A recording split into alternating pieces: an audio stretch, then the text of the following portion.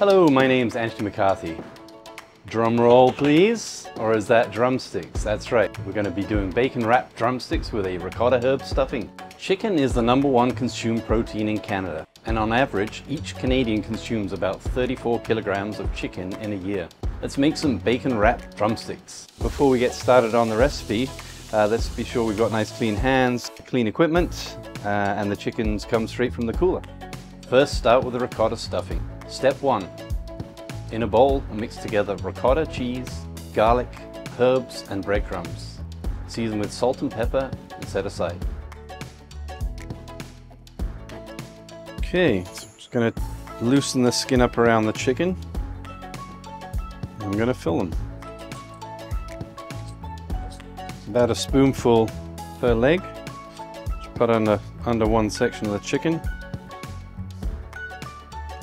Pull that skin over. Smooth it down, just like so. And we repeat that for all 8 legs. Then tightly wrap a slice of bacon around the large end of the drumstick. Here was my pro tip with wrapping these. Taking the bacon, starting it up over the drumstick, and then roll. Keeps it a little bit tighter on there.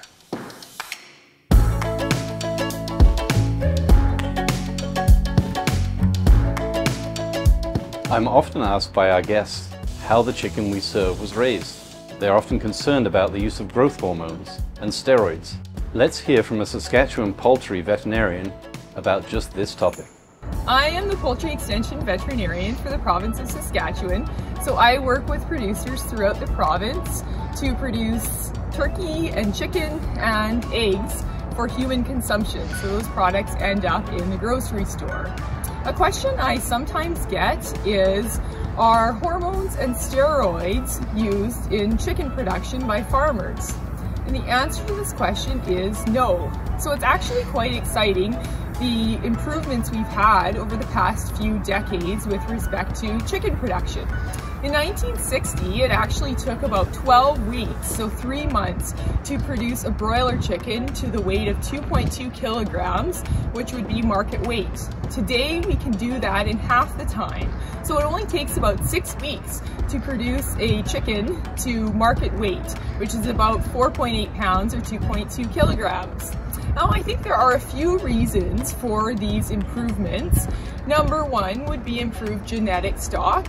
Number 2 would be improvements in housing and equipment, such as improved barn construction and improved ventilation in barns.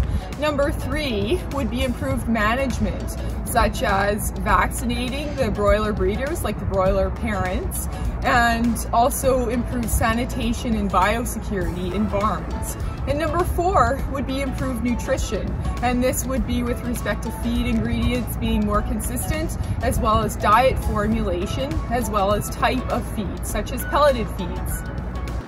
Welcome back, let's get cooking. Step 3, mix together the mustard and canola oil and brush it on the chicken.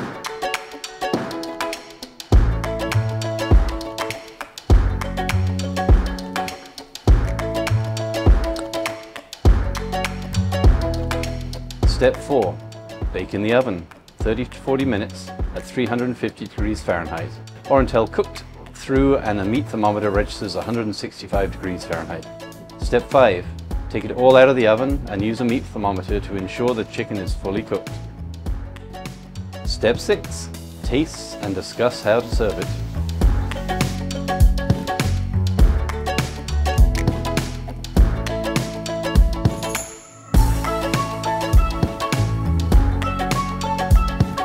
I hope everyone has fun trying this recipe and that you enjoy it as much as I do. Thanks so much for watching.